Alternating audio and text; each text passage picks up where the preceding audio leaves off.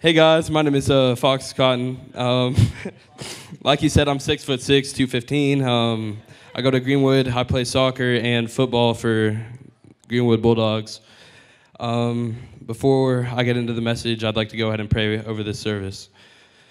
Lord, I thank you for this night. I thank you for this opportunity that I get to be able to spread the word with fellow believers. I pray that you would give me and my fellow speakers the right words to say to speak to these peers that we have. I pray that you would just bless this word that we're giving tonight. In your name, amen. A few of y'all might know my good friend Austin Brown, but what many of y'all don't know about us is that we used to be aspiring YouTubers. Austin and I used to film and record challenge videos together. One day we went on a trip together to Hot Springs. We had rented an Airbnb for the week for our two families to stay at and relax together. One of the days that we were there, Austin and I had an idea. We were going to record and film a challenge video that we would post on YouTube. The challenge was last to leave the pool would win the challenge and some money that we decided to bet. I made a deal with Austin that I wouldn't get out of the pool until he was sure that we wouldn't be able to last any longer in the pool. We stayed around 10 hours in the pool that day throughout rain and sunshine. We missed several meals, but we refused to leave without the other.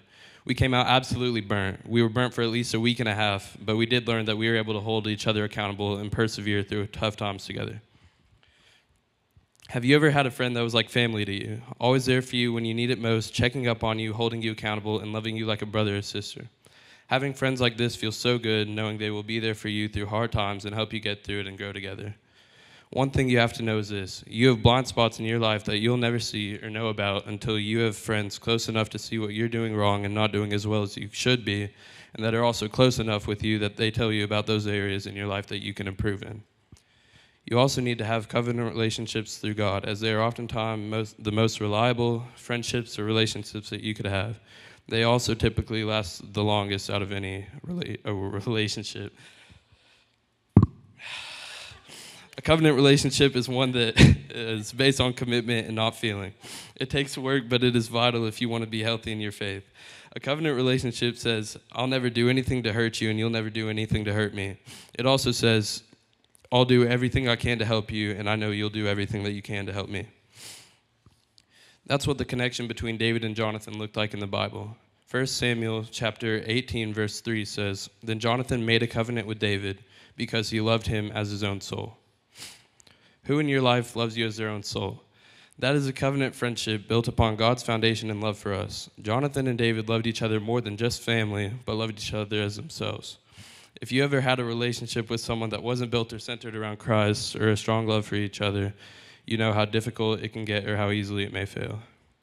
Remember that guy Austin I was talking about earlier? He's the most prominent example of a covenant relationship in my life. Austin's been there through the ups and downs of life. We've moved many states together and gone on many trips together. He's been like a brother to me for years. One thing that I've noticed about Austin over the years is that he truly cares about me and seeing me grow in Christ. Although we moved to Little Rock a few years ago, he still regularly texts me and asks how I'm doing on my walk with Christ. And if I tell him I'm struggling or straying even the slightest bit, he helps to try to get me right back on track with Christ. He genuinely wants to see me in heaven one day, and that is the kind of friendship everyone here needs. He keeps me accountable when I'm veering off of the right path, as any good covenant friend should and will do if you choose your friends wisely. We're all called by God to be friends just like he is with other people around you. I once heard somebody say, true friendship is a sacred covenant, a bond forged in the fire of mutual respect, trust, and love, where souls unite to uplift, challenge, and celebrate each other's journeys towards the divine. This is talked about in both the Old Testament and in the New Testament. In the book of Proverbs, we find wisdom regarding the importance of accountability in friendships. As iron sharpens iron, so one person sharpens another. That's from Proverbs 27:17. This verse beautifully captures the importance of covenant friendships. Just as iron sharpens iron, so do faithful friends sharpen one another through encouragement, correction, and support. If you don't have anyone like this in your life, then I have some good news for you. 1 John 3, verse 1 says, See what great love the Father has lavished on us, that we should be called children of God, and that is what we are.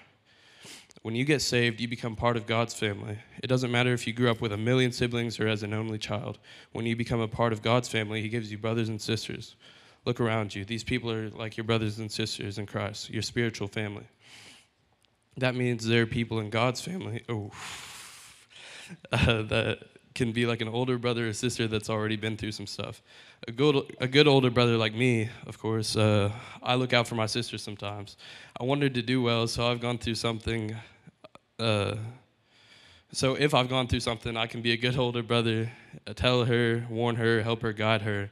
Not that I always do, but I try.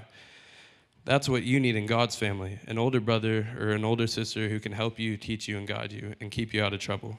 It doesn't happen automatically. You have to go after covenant relationships, but it's worth it, and you need it. Need it. God. Galatians 6, verse 1 says, brothers and sisters, if someone is caught in a sin, you who live by the Spirit should restore that person gently. But watch yourselves, so you may also be tempted.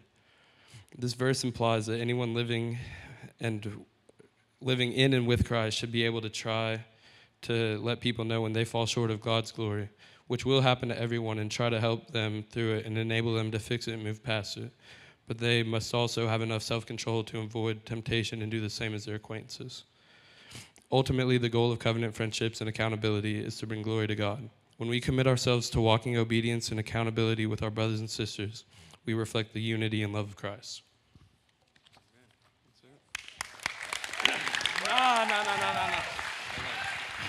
The Lord is good, amen.